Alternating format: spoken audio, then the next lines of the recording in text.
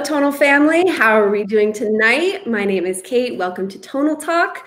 I hope you're having a great week. If you are like me and you're doing Coach Nicolette's challenge, your glutes are so sore today. But if not, I hope that you're able to sit down and stand up better than I am. Tonight's guest certainly knows a thing or two about being sore. He's been a Team USA gymnastics competitor, and he's going to be talking to us tonight about living a level 10 life. And we'll get into exactly what that means, but he is a fantastic guy, and I'm so excited to have him on tonight, Joshua Dixon. And in the meantime, I'm going to give you some updates while we wait for everyone to join. Hello, hello. Let me know if you're in, if you're watching, if I'm all good. So as many of you saw, we have three new fantastic guest coaches who are bringing their yoga and mobility skills to Tonal. Oh my goodness, they are so, so, so good. I've been obsessed. I've been doing them every single day. We've got Coach Venus with her mobility flows, Coach Jake and Coach Nikki. There's a range of recovery yoga, power yoga, and those mobility type workouts. Definitely give those a shot. There's a lot of ones that are 10, 20 minutes that you can slot in the mornings, right after a workout, before a workout. They are so, so good. I'm having Venus, Nikki, and Jake on Tonal Talk next week on Tuesday. It's a special day to accommodate the inauguration. So be sure to tune in then to get to know them. Try their content beforehand so you have maybe some questions to ask them, or you can have some more context around who they are. But they are so good. You're going to love it. All right, what else do we have? Heart rate zones. Those just launched on Tonal. If you have your Apple Watch connected or a third-party heart rate monitor, you can now see what zone you're in real time, get that feedback. And then at the end, there's a summary on your trainer or in the mobile app that shows you how much time you spent in each heart rate zone. Very cool stuff. I know you all love data, so be sure to check that out. Just wanted to recap that the Read Between the Reps book club is happening. Our first book is The Miracle Morning. We're about a third of the way through, and it's not too late to join. Pick up your copy of the book. It is linked above. Check it out. We've got a few more check-ins on Mondays, and then we'll be doing a Zoom call at the end of the month. Now, finally, just wanted to reiterate that Coach Nicolette's Raising the Barbell 2 challenge is happening. We are on the second week, but it is also not too late to join if you didn't know about the challenge. There's so much going on in this community that I know that it's tough to know what's happening at all times. So just wanted to reiterate that please join us if you haven't already. You can join in for the Facebook Live Q&As, for the virtual group workouts, for the end of the month happy hour. It's a good time. We're all learning so much. We're all so sore. That is also linked above. I think that's it. Should we get to the guest? Let's see if you guys have anything to say. Dale says, hello, hello, Dale. Pablo loves Venus's mobility bootcamp. It is so good. My heart rate was like 160 during a mobility class. I was like, excuse me? Anyways, I digress.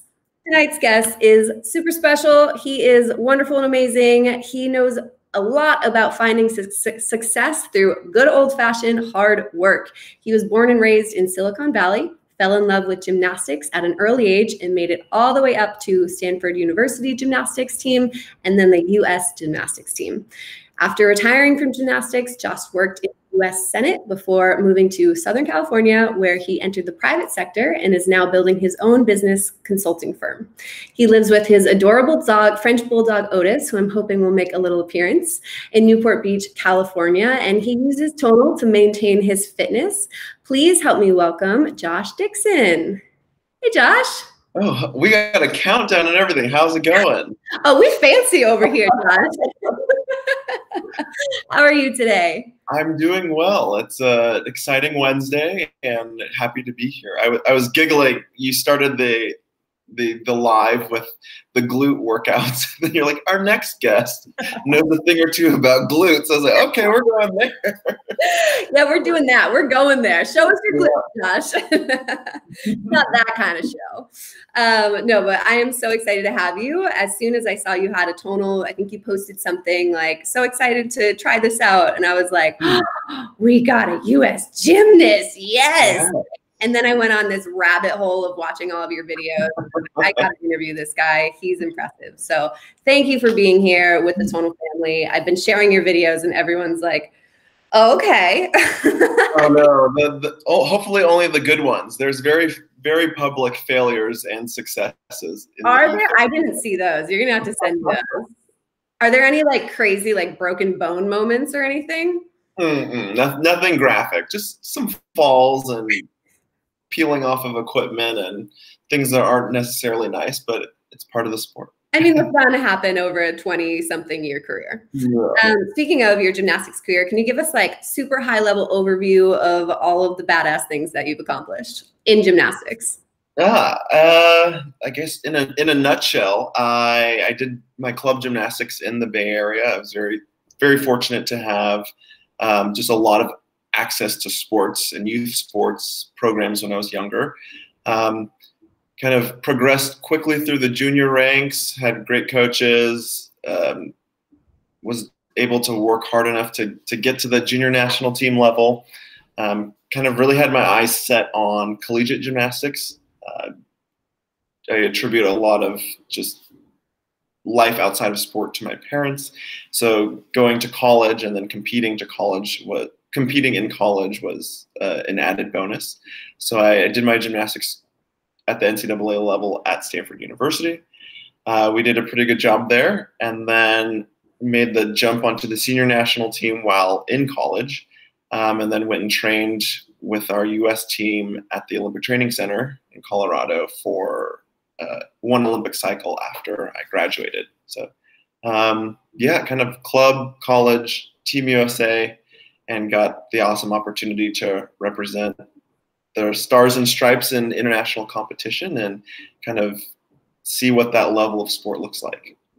I think you're being a little bit modest about your accomplishments.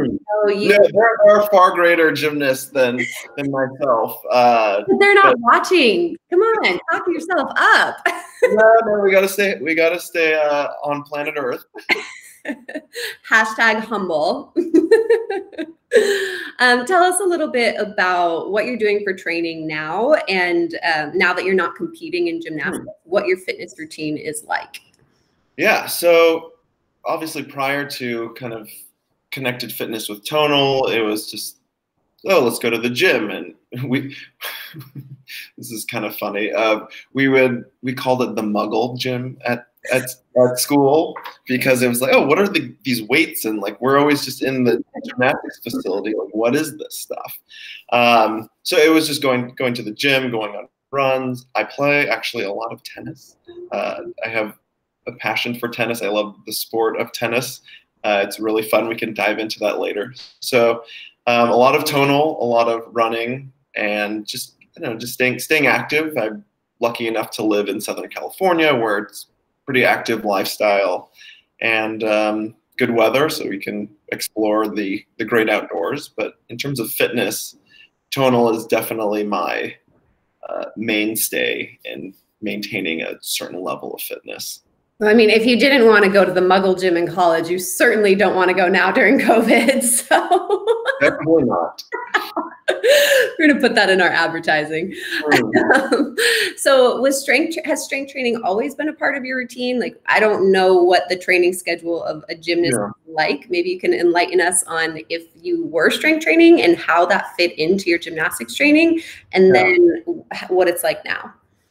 Yeah, that's actually a very interesting question, because gymnastics is so nuanced in your strength to weight ratio that the traditional lift heavy, lift a lot, move a lot of weight, it's not really applicable, because you have to be light, you have to fly. And so if you're jacked, your body is going to pay a price, and like, oh, you're actually probably 10 pounds heavier than you need to be, and you're strong in ways that are not relevant to your sport.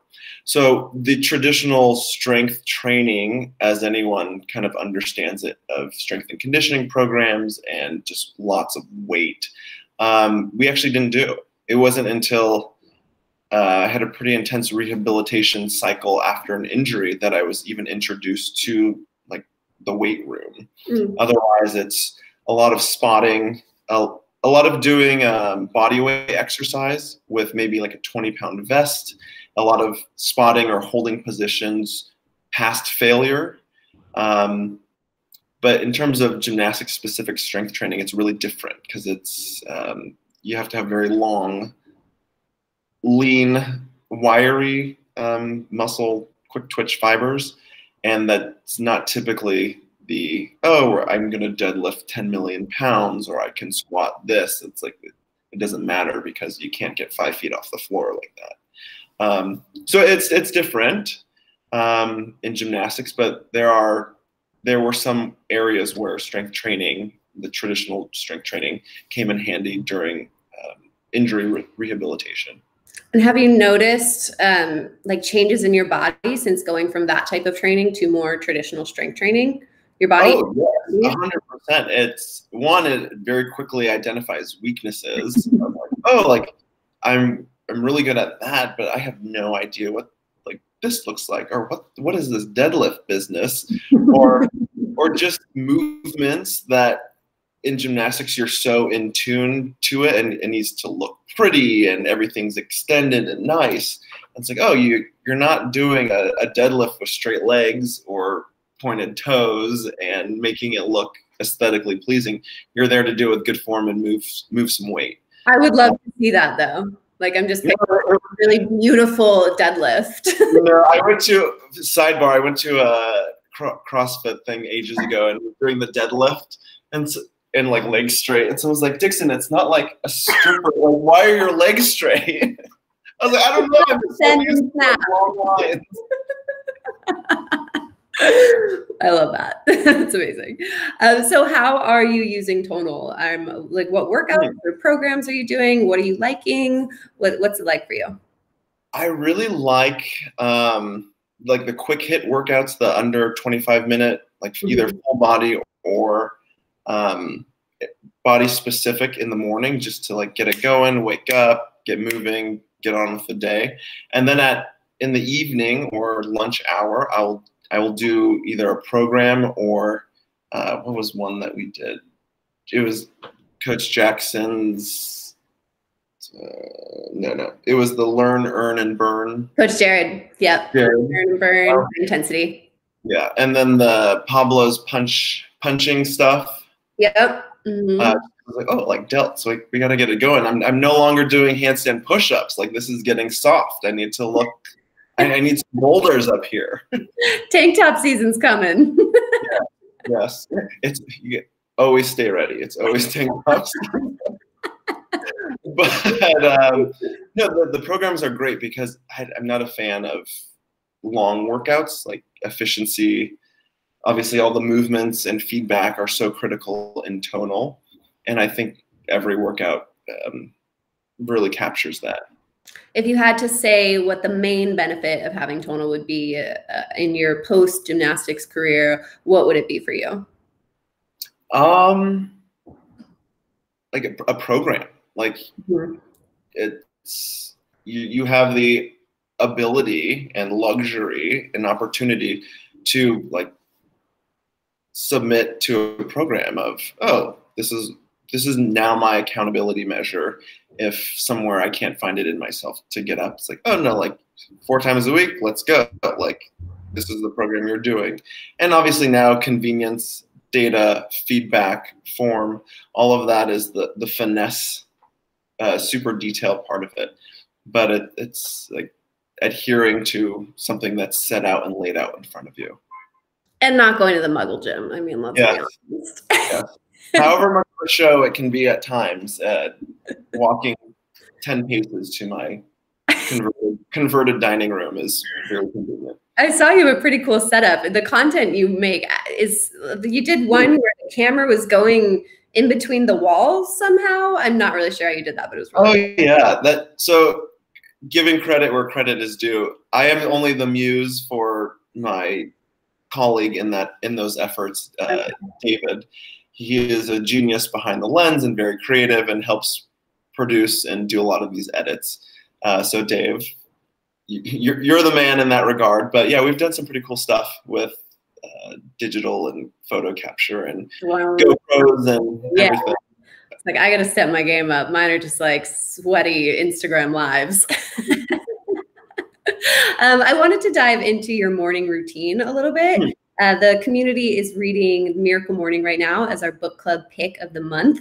And the author, Hala Elrod, he studied kind of the greats in history and figured out what they did in the beginning of the day to make their day successful. And he boiled it down to these 6 things, and he kind of created this routine. And all of my Tonal Talk guests who have had a great level of success like you have tend to have really rock solid morning routines. So I was wondering if you could share a little bit about your morning routine with us. Yeah, so I love that. I love routine. Creature of habit in terms of like structure works. Sometimes it's a little bit overbearing, but I know it's produced a result for me in a few different arenas. But my morning routine, I'm up pretty early, right before 5 o'clock usually, which is early, but I don't know. There's something peaceful about getting stuff done, especially on the West Coast, when you know a lot of the West Coast is still sleeping. So that can be chalked up to just my mental crazy of like a little bit of a competitive advantage. But yeah, get up. Honestly, I work out right away just to get it out of the way, wake up, break a sweat, get moving.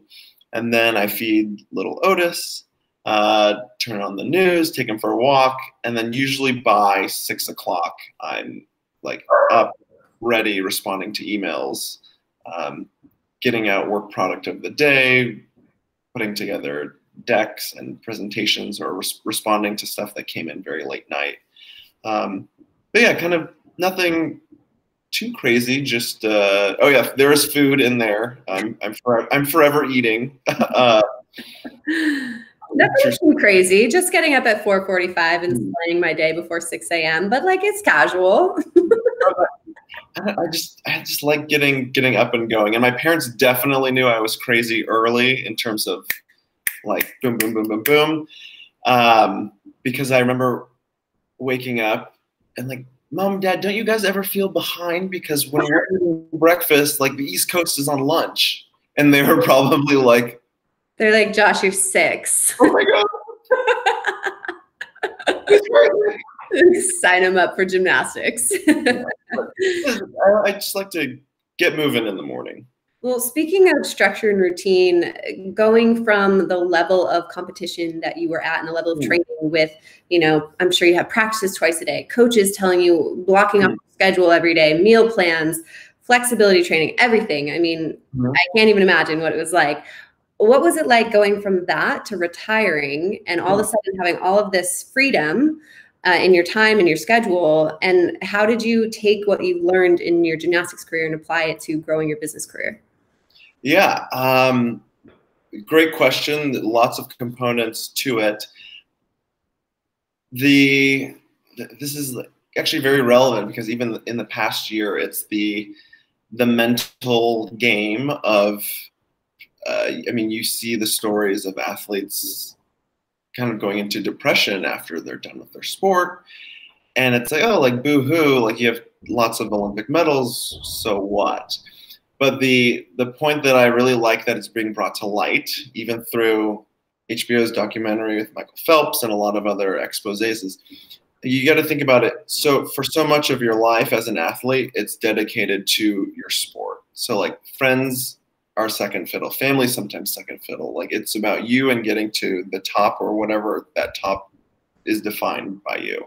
And then you're praised or admired for doing the impossible and holding rare air in whatever field you're in or whatever sport you're perfecting. And then overnight, you're a regular. So it's a loss of identity of like, holy crap, I am not relevant. And anyone in any field can relate to, oh yeah, stay relevant, stay current, like contribute to something. I think it's, maybe you can chalk it up to that of, oh, I'm actually now not contributing to like my own goals and objectives or a team or a purpose. Lack of purpose, I was going to say, yeah. And it's heavy because your first 20, 25 years of life is that. So moving from that, thankfully, I have very supportive family and friends, and my parents always kept a balance of we do not care how good you are at your sport. Like if you're not going to school, you're not going to practice. like maintain a social life with your friends, maintain interests outside of that. And it wasn't really until college that I realized that's actually very important, especially in sports where your lifespan is so short. So initially it was a shock of like, oh my God, I have a lot of freedom to do whatever the heck I want. But at the same time, I knew I'd set up goals and objectives and kind of pivots while I was in the final years of sport to kind of utilize or really dive into those arenas that I was always very inquisitive about and learned about and have degrees by, but am now kind of free to explore that rather than having the big question mark of what am I, who am I, what do I do, etc. And obviously mentors and guidance and support structure is critical in that. But that navigating was probably a little bit less painful or traumatic, based upon just the community of which I was fortunate to be in.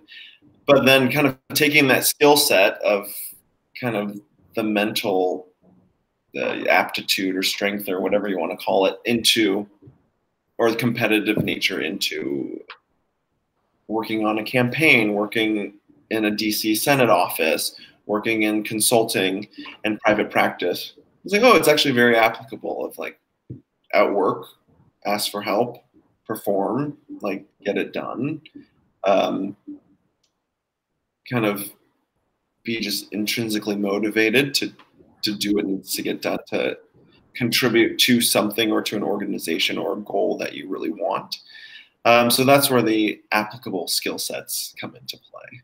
It sounds like your parents did a really amazing job helping you keep perspective and a balance that you were able to translate over.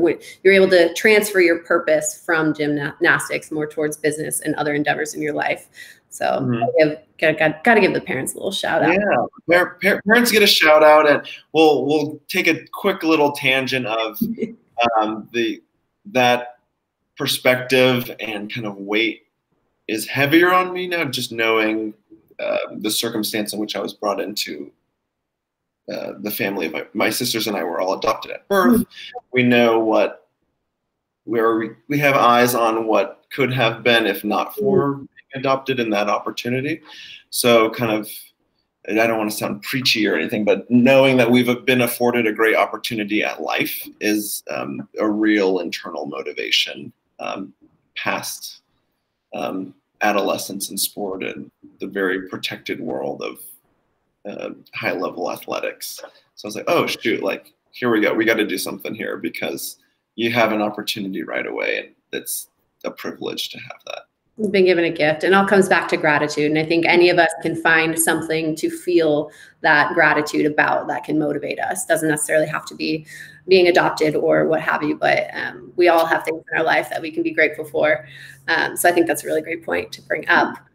Speaking of kind of moving through life and challenging times, at Tonal, we believe in building strength, physical strength, so that you are building confidence and self-efficacy to use that strength when times are tough, when you need to muster up a little courage or get through some tough time. Can you tell us about a time when you needed to use not just your physical strength, but a little bit of internal, mental, emotional strength as well? Yes. So there were two, I'll bring it back to the world of sport, two major injury points.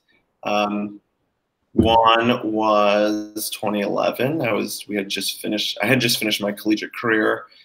I had done a good job that year. Our team won, and I was done with my NCAA responsibilities. And it was like, okay, national team, world championships this summer, Olympic Games next year. And I tore my Achilles actually at a training camp at the Olympic Training Center.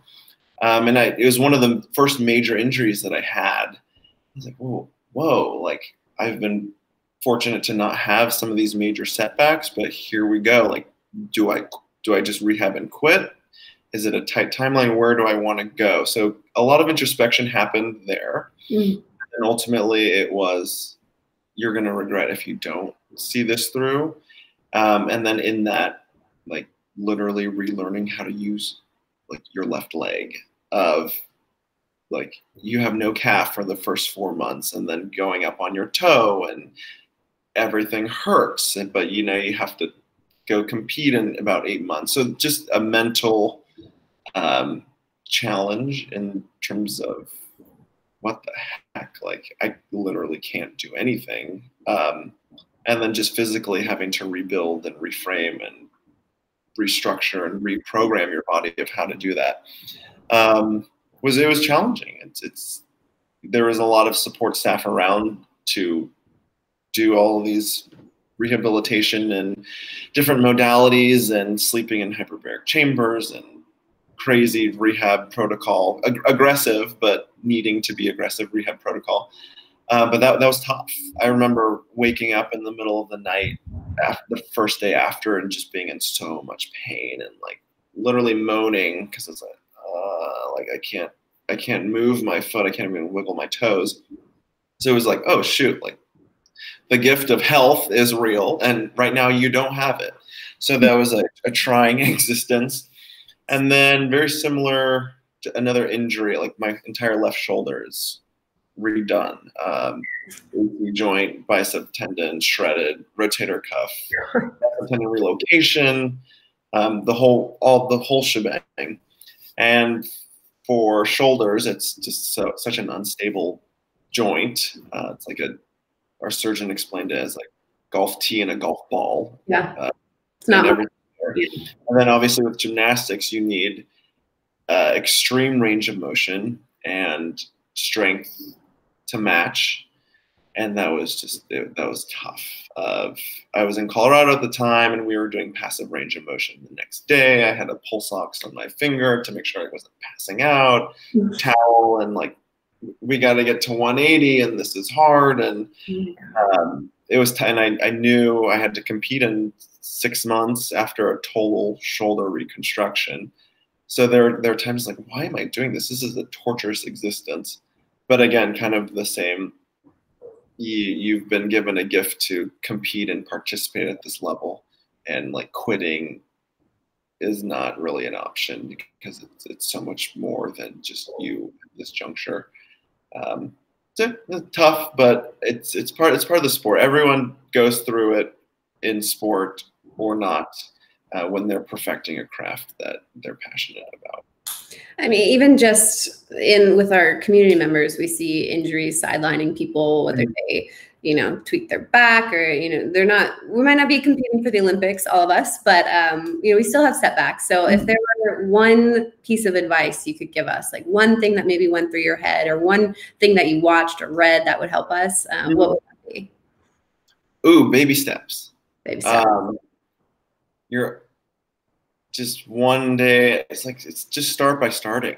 Like, you're not going to go from 0 to 100 and like sustain that type of trajectory. So like, just if you're chipping away, a methodical, disciplined approach to any either recovery or furthered achievement, just baby step it and know that it's okay. Like, you don't need to get crazy with it. That's a good point, because if you don't take those baby steps, then you get injured. Yeah. One of my college coaches always said, like, the strength is in the struggle. I was like, oh, like, no, it's not. But very quickly I learned that it is, and it's that resilience is built in, just chipping away, being the consistent little tortoise here. That's cute. Building resiliency. Absolutely. We had a community member write on when I shared one of your videos, she said that her youngest son, loves gymnastics. He's been training for gymnastics, but he was actually bullied by some kids who were saying, that's a girl sport. What are you doing gymnastics? And I don't know if he is still doing it or not. I didn't get the follow-up backstory, but I wanted to just ask, what message do you have for that kid or for other kids who are maybe being teased for being different or just going through a hard time with following their passions like you did? Yeah, that when I saw that, I saw your question when we were chatting about this earlier. was thinking, I was like, oh, was I ever bullied for gymnastics? And maybe, or I was so oblivious to it. But kind of what you would say to someone like that is, for so many of us, or for so much of us, like being normal when you're younger is like, what is normal? You're trying to fit in and do what's popular, what everyone else is, and then suddenly, somewhere down the road, everyone's trying to find ways to stand out, and it's coveted to stand out. It's like I would tell any youth athlete or someone in this bullying or being the subject of bullying, is like, you're already standing out, so you're ahead of the game. So we can keep that secret between you and I. Like, trust me on this one because I have some years on you. This is how it goes. Everyone wants to fit in, and then everyone wants to stand out. You're already standing out.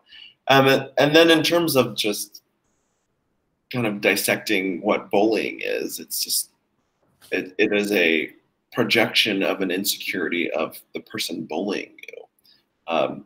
So it's like, oh wow, like they're just mentally weak or jealous or so unhappy with whatever the heck they're doing or who they are that they have to take it out on someone. So like, okay, you can be that unfortunate recipient, but just know that that's where it comes from, and it's not a reflection of what you are, what you're doing, and like how you're choosing to live your life. I love that reframe that like you're ahead of the game. Just give it a few years. They're all going to come knocking because it's so true. So we all want to do what each other's doing, and then when we're all teenagers, it's like, how are we standing out from each other? Like, right. Oh, already did it. Next. Yeah, totally. Well, speaking of standing out, you to me are someone who stands out among a crowd. You've achieved extreme levels of success in many different arenas, from sport to business to having the world's cutest dog. Well, don't tell Luna I said that. The theme in our book club book this month, Miracle Morning, is living a level 10 life. And that just means looking at different levels of your life, areas of your life, and seeing, what does that level 10 picture look like, from family to career to health and fitness to spirituality. What does a level 10 life look like for you? And what are the action steps you take to get there? Like, how have you built this life and where do you want it to go? Oh, that's a great question. The level 10 life. I mean, we can all have the pictures of like the perceived level 10 perfection of, but like sometimes we don't even know what a level 10 life looks like until we're down that road of just maximizing who you are, what you're doing and how you're doing it. I would say kind of the first step in that is goal setting, which sounds very remedial, and just obvious. But so many times, especially on the heels of 2020, just the commingling of a lot of things and kind of, okay, let's take a beat. Here are the goals in this category, in this category, in this category. And am I actively taking steps to achieve them through introspection, knowledge of myself, and am I maximizing output toward that goal? So the comparison is needed sometimes. Oh my God, he has that, she has that. Yeah, it's human nature, competition, but like the heaviest, most rewarding and kind of coolest competition at times is like, are you really giving it your best effort, and have you defined what it is? Which is something we're always figuring out, and I'm figuring that out in multiple arenas. But that would be the level 10 definition of maximizing your potential. Sounds like your output. Yeah, and that sounds so cliche and basic, but yeah, kind of just maximizing what you can do and where you want to go. Don't worry, no one's calling you basic in the Tonal family. Oh, I'm a full-fledged basic. That's why I like my pumpkin spice latte. I mean, I showed you my slippers before we went live. Talking about basic. But we are working on building healthy habits in the community this January. And you're someone who's built a lot of success off of a lot of small moments and small habits that you've built up over time. And you're still living out these healthy habits of waking up at 4:45 in the morning, etc. What is one piece of advice you have for the community about how we can build healthy, sustainable habits for the new year? Kind of just start by starting. It's diet starts tomorrow, or like I'll join this program tomorrow. Just start. Your body and mind are marvelous things and can adapt. And if you have like the will to do it and kind of the discipline, it's like, oh yeah, like that sucked, or like that workout was hell on earth, but like we're gonna come back and do it again because we have the moxie and the discipline to like get to where we want to go in like kind of one step at a time mentality. Yeah, I don't know, just take like digestible pieces in any approach to something is start right now. Really the way to go, and just get on your Tonal right now. The what was it? The movie Secretariat. When at the end she's like, just let it run, Ronnie, let him run. Like, just go. Like, just go. Don't be afraid. Like, it's okay to fail. It's actually, failure is good because that means, what was it? Steve Jobs, like, decisions are being made. Like, okay, let's fail and readjust. And at the same time, don't be afraid of like, achievement.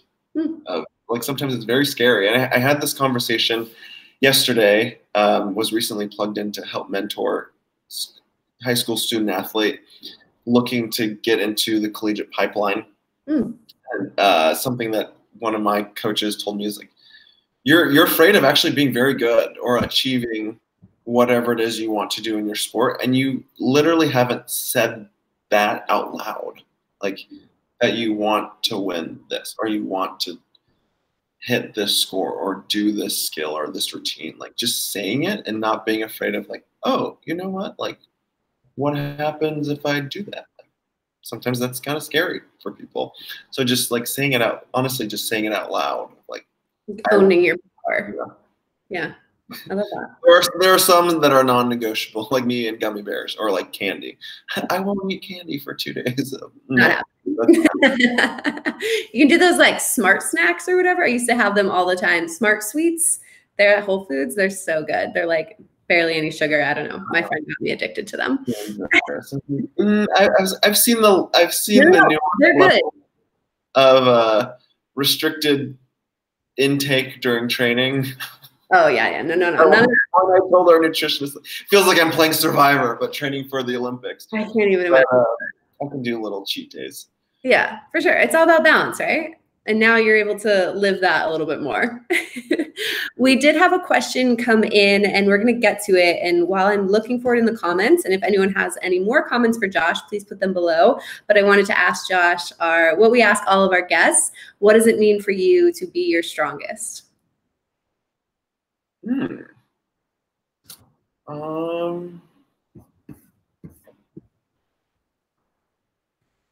is a good one. I would say like just at the end of the day, like just looking, like, did you do everything to maximize like the tasks at hand for that day?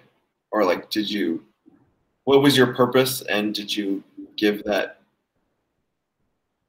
your all? Whether that's, and it sounds really weird in terms of like, oh, like your purpose of that day is to unplug and do nothing and be offline and kind of reset and breathe. Like, did you do that? Or like, did you do this problem set or this work product or like to your max? Like, do you have a regret about that day? So I guess that would be my 10, or being my strongest, of like, did I do that day or that week or that year, quarter, month, XYZ, to where I know, like, okay, that was good. Like, we did some cool stuff there. Like, in order to know that, you have to write it down. You have to track it, just like, and all of our Tonal members love tracking their data on Tonal. And it's kind of taking that mindset of seeing, oh, I lifted this last week and I lifted this week into your life and saying, okay, I wrote it down what I did this week. And now I can look at it compared to the next week or day to day. So goes back to what you said about saying what you want out loud, writing it down, and then going back and looking back retrospectively to say, did I live up to my potential? Yeah. It's we're all living for that ding ding of the PR. Yes. And the little black circle. Oh my gosh. If I have a white circle in a sea of black, I can't look at my app. It has to be all black.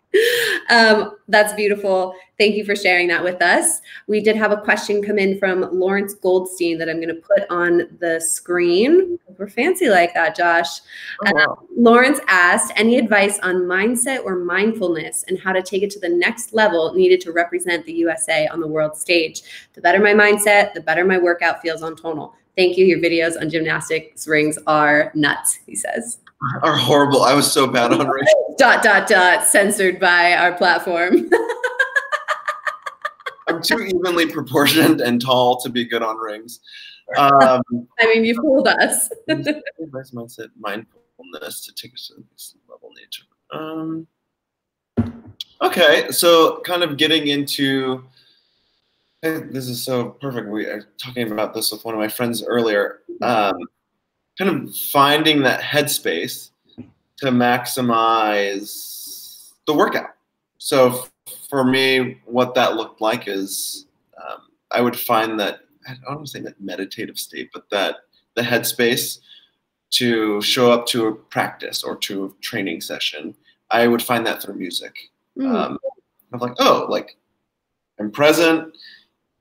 This song or playlist got me there, and just being cognizant of like, oh, what do you need to do to enter that headspace to then take that into the task at hand? And it almost seems like, oh, there's work before the work, but you're maximizing that 15, 20, 45-minute workout.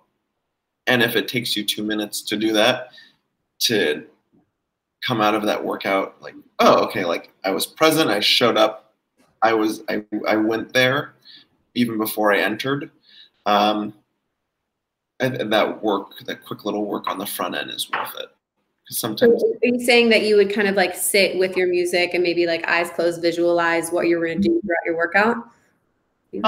Kind of just, I guess it would ebb and flow. Kind of if we were going through a tough training day, it's like just accept that the next 3 hours are going to be hell on earth, and there's nothing you can do about it. So just get through it, because you're going to be better for it at 3 hours and 1 minute.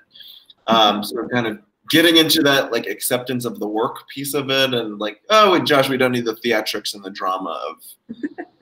I used to have the worst. I used to be very dramatic. In training, my college coach gave me some tough love and really mentored me through that. But kind of getting to any headspace that provides clarity of what's coming, and it might be easy, you might be on, it might be a suffering existence, but kind of just being present before you get there. And do you have any go-to songs or playlists? Genres? I know I didn't prep you for this question, but like, what's your favorite? One Moment in Time, covered by Whitney Houston. No,